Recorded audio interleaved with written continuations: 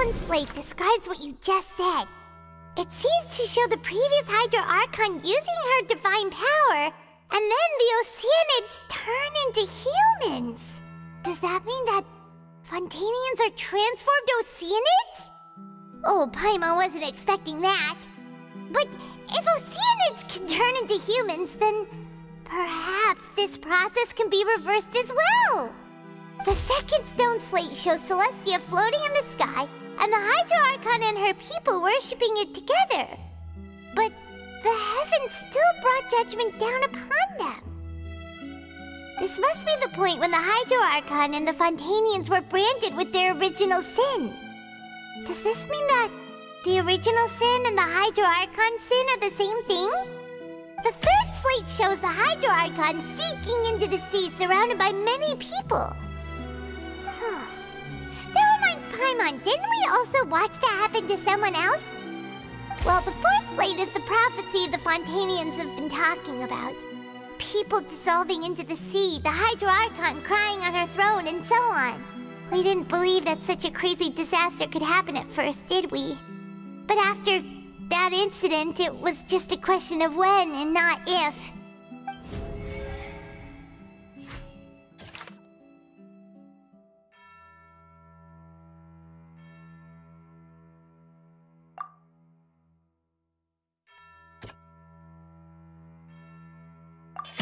We know from the case of the serial disappearances of young women that Fontanians can be dissolved in primordial seawater, and the first stone slate tells us that long ago, the Hydro Archon used her power to turn Oceanids into humans. This might be the reason that Fontanians can dissolve.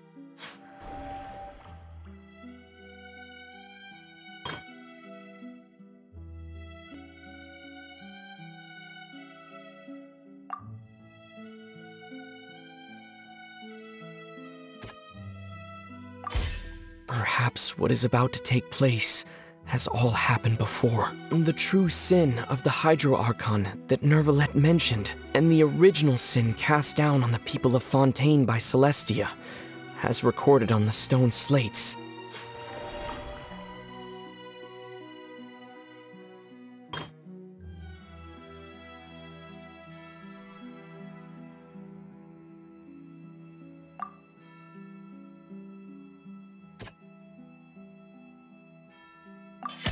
It's not as simple as falling into the sea. When Navia fell into the sea, her consciousness was subjected to judgment. The stone slates show the people gathered around the Hydro Archon in the sea.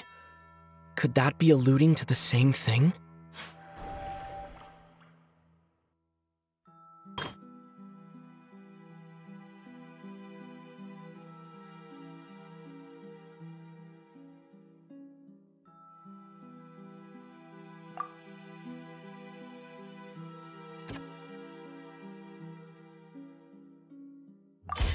The prophecy from the stone slates found its way into society, but not many people believed it at first. The fortress of Meropide was nearly flooded with primordial seawater, which we know can cause Fontanians to dissolve.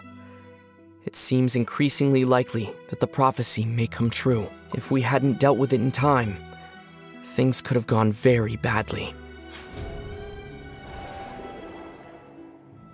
They'll dissolve into the primordial sea but won't cease to exist. Their essence will flow in the seawater, converge, and take the form of an Oceanid. The Hydro Archon was sentenced to death in court, shocking everyone present. Perhaps this means that her sin was actually Fontaine's original sin. Navia fell into the water inside those ruins, and she nearly dissolved. She was surrounded by the people of Poisson in a court within her consciousness, and was forced to take part in a trial meant to make her stay. The eruption of the primordial sea at the fortress of Meropide was the surest sign that the prophecy was about to come to pass no matter what. The prophecy's contents can all be verified by recent events. If we combine what we know together, loads of truths should come to light.